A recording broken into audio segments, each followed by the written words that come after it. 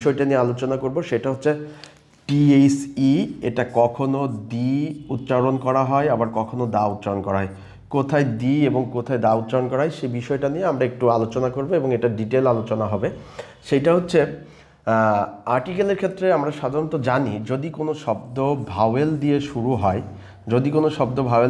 তার প্রথম লেটার যদি ভাওয়েল হয় তাহলে সেক্ষেত্রে যদি টিএইচি বসে নির্দিষ্ট করে বলা হয় তাহলে সেক্ষেত্রে তার উচ্চারণটা হবে হচ্ছে দি।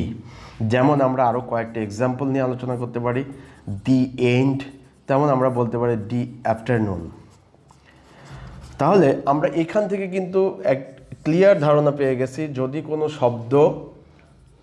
শব্দ ভাওয়েল দিয়ে শুরু তাহলে সেক্ষেত্রে আমরা বলতে পারছি সেটার উচ্চারণ হচ্ছে দি। আবার একই ক্ষেত্রে যদি আমরা দেখি যদি কোনো শব্দ কনসোনেন্ট দিয়ে শুরু হয় তাহলে সেক্ষেত্রে তার উচ্চারণটা হয়ে যাচ্ছে দা। যেমন আমরা দেখি পাবলিক, তাহলে এখানে কি হচ্ছে দ্য পাবলিক। তারপরে আমরা এখানে বলতে পারি দ্য প্লেস, তারপরে আমরা বলতে পারি দ্য কাউ, তারপরে আমরা বলতে পারি দ্য ক্যাট, আমরা বলতে পারি দ্য কার। এই যে প্রত্যেকটা শব্দের শুরুতে যে লেটার বা বর্ণটা আছে প্রত্যেকটা কিন্তু হচ্ছে কনসোন্যান্ট, তাই তাদের উচ্চারণ হচ্ছে যদি কোনো শব্দ কনসোন্যান্ট দিয়ে শুরু হয়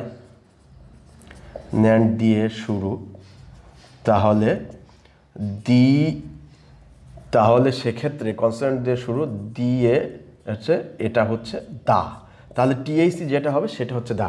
তাহলে আমরা এখানে একটা পার্থক্যের মাধ্যমে দেখে গেলাম যে যদি কোনো শব্দ ভাওয়েল দিয়ে শুরু হয় তার সামনে যদি টিএইচি বসে নির্দিষ্ট করে তাহলে সেক্ষেত্রে উচ্চারণ হবে দি Apple, the end, the afternoon.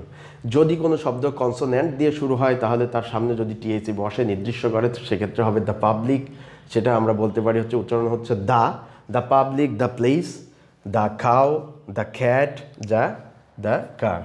এক্ষেত্রে আমরা আরেকটা নিয়মের কথা দেখতে পারি, আরেকটা নিয়ম আছে।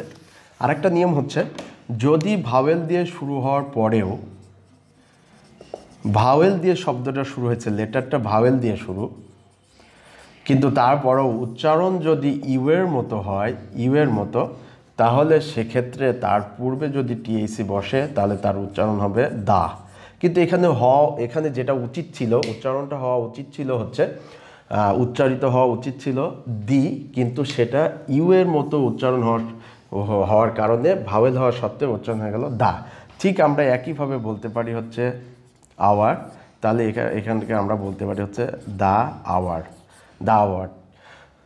ঠিক একইভাবে যদি কোনো শব্দের শুরুতে আমরা এখানে আরেকটা জিনিস দেখলাম যে এখানে আওয়ার শব্দটা এইচ দিয়ে শুরু হওয়া সত্ত্বেও সেখানে কিন্তু দি বসছে, এইচ দিয়ে শুরু হওয়া সত্ত্বেও সেখানে কিন্তু কনসোন্যান্ট হওয়া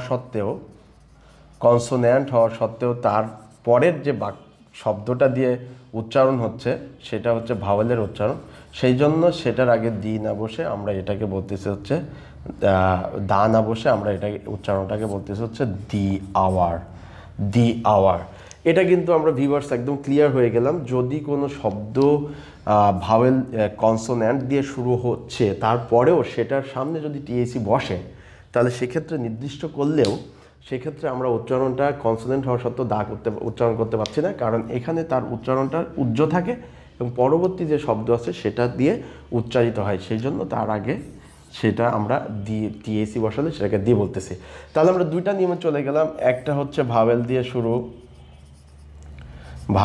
শুরু সেটা হচ্ছে উচ্চারণ হচ্ছে দি, যেটাকে আমরা বলতেছি দি। আর একটা হচ্ছে শব্দ কনসোন্যান্ট দিয়ে শুরু, দুই হচ্ছে শব্দ কনসোন্যান্ট দিয়ে শুরু, তাহলে এখানে উচ্চারণ হচ্ছে দি বা THUH দা। আর আরেকটা হচ্ছে শব্দ ভাওয়েল দিয়ে শুরু হলেও, শব্দ ভাওয়েল দিয়ে শুরু হলেও ইউ এর মতো